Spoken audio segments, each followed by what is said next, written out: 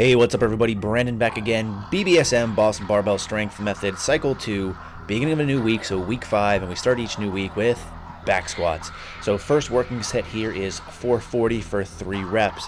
Now looking at the programming today, I was actually really looking forward to this day, even though we're going to be increasing the weight quite significantly. In fact, the next 3 working sets you're going to see is 470 for 3 sets of 3 reps. Now I was looking at this as a good thing because typically on these days we do 5 reps, so this is the first time we've done 3 reps in a long time.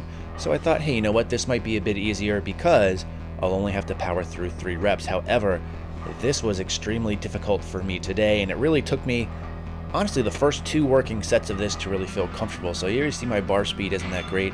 However, by the second and third working sets, what you'll see is that start to pick up a little bit. I'm not sure if this means I really need to work more on my mobility and warming up, although I have been spending quite a good amount of time doing that.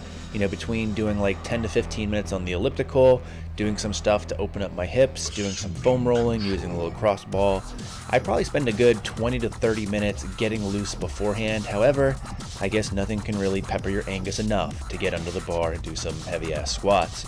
So here you see my last working set go up, and on this time, what I'm really trying to focus on in my mind is to be as explosive as possible. I think oftentimes in my mind I'm too worried too much about, making sure that I'm going down deep enough, making sure I'm taking deep breaths, that I don't actually ever really think about just really exploding up with the bar. So I tried to really focus on this particular set, and I think I find that really worked, because you can see the bar speed in this set is pretty good considering it's my 4th working set overall and 3rd working set at 470. So from here we moved on to pause squats. And on these pause squats, it's a little bit different in the fact that I'm keeping the bar a little bit higher, so this is more in my traps, whereas before I do a low bar squat. I'm also using a medium stance where before I was going a little bit wider, and my goal here is to pause at the bottom before exploding up. Now here you see my first working set, and this is at 345 pounds. Now looking at this in the video, I don't feel like I paused a lot these first or second sets, so as we went on, I tried to make sure that I paused a little bit longer. So moving on to the second working set here, we bumped it up to 365 pounds.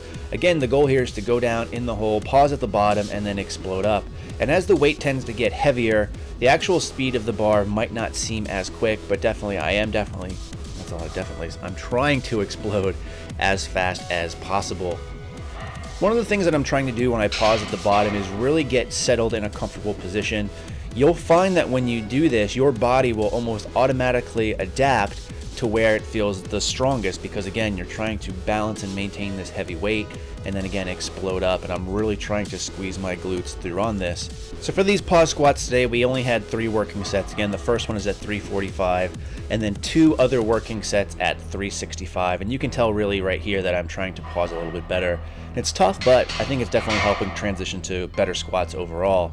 From there, we moved over to stiff-legged deadlifts. Now my goal here today was to not wear my belt, although if I felt that I needed to, I would definitely strap it on, but I didn't need to in this case. So here you see my first working set, which is done at 295 pounds, and the goal here was to get 6 reps.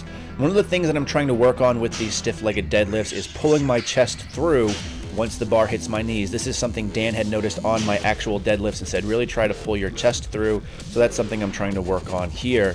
Now moving on to the second working set, we have 335 pounds, and again you can tell that I'm not wearing a belt, and I'm also trying to maintain this double overhand grip, really trying to work on my grip strength. If I had to and had an issue with grip, what I would probably do is use my competition style grip from my deadlift, but I can find with this weight the double overhand isn't really a problem.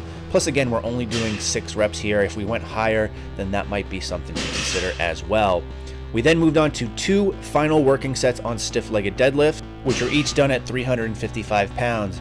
Now one of the great things about this program that I've noticed is it's constantly progressing in terms of the weight used, but not so much so that it ever seems overly daunting. Now I know from other programs I've been on in the past, you look at the numbers and you're like, holy crap, there's no way I'm going to be able to do this. However, this program, it's all within reach, but it's still very tough and very taxing. And that of course makes it very enjoyable when you're actually able to do all of these working sets. So here you see my last working one. Again, this is 355. Goal again is for 6 reps. You can really see in my face that I'm starting to feel it by now, but again, feels really good in my opinion. So after finishing this up, we've moved on to 3 sets of pull-ups, called for as many reps as possible.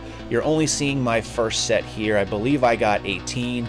The second 2 sets I had to do following this weren't that great. I believe I got 12 reps each. If you're interested in seeing exactly what I got, you can always follow me on Fitocracy, which is linked below.